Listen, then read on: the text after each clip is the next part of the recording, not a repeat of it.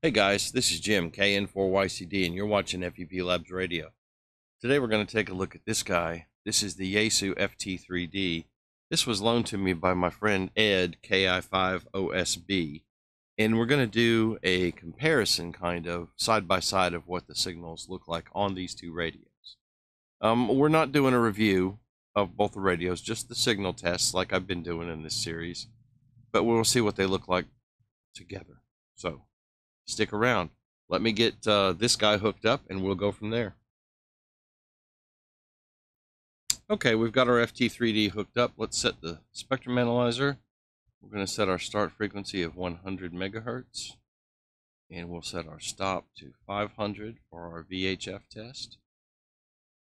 And we're going to set our resolution bandwidth down a little tighter. Let's take that down to 30 kilohertz. So we have dropped our noise floor way down. All right. And let's turn on our peak table right here. So we'll see our peaks down here. Okay, got the camera zoomed in. This cable's kind of awkward. And we've got our FT3D hooked up. So here's VHF on the FT3D. Right here, and you can see we have a very clear peak at that one marker, and there is nothing else showing up on that guy at all, so that's looking great. All right, let's hook up to the FT5D and see what that looks like. Here's the FT5D, and it looks pretty much the same. The one peak, and there's nothing down there, absolutely nothing showing up in that noise. There might be something right here trying to peek up its ugly head, but it's so small that it's lost in the noise. Absolutely. All right, let's flip our radios over to UHF and give that a shot. Okay, so we got our radio swapped over. Let's change our spectrum analyzer and let's change our start frequency to 400 megahertz, and we're going to set our stop to 1.5.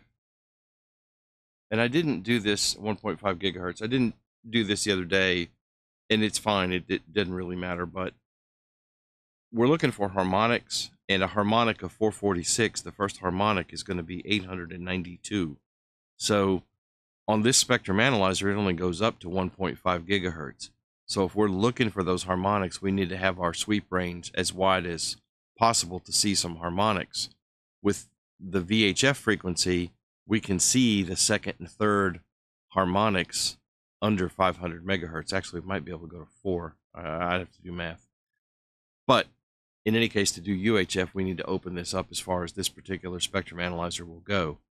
So if there was a harmonic, the only one we'd really be able to see is the second harmonic on this. Okay, so now we're set for UHF, and let's key up. And this is the FT3D. And you can see here we have the one spike, and I don't see anything else peeking its head up above the noise. So that's great. Now I'm going to connect up the 5D. Now, here's the FT5D on UHF. And again, still a super clean signal. It's a Yaesu. It's what we expected. We've already done a video on the 5D. Nothing new here. Guys, that's it for this video. I appreciate you stopping by. Give me a thumbs up if you would. Make sure you're subscribed to the channel and ring the bell to make sure you get notified whenever I post any new videos. Thanks, y'all. 73.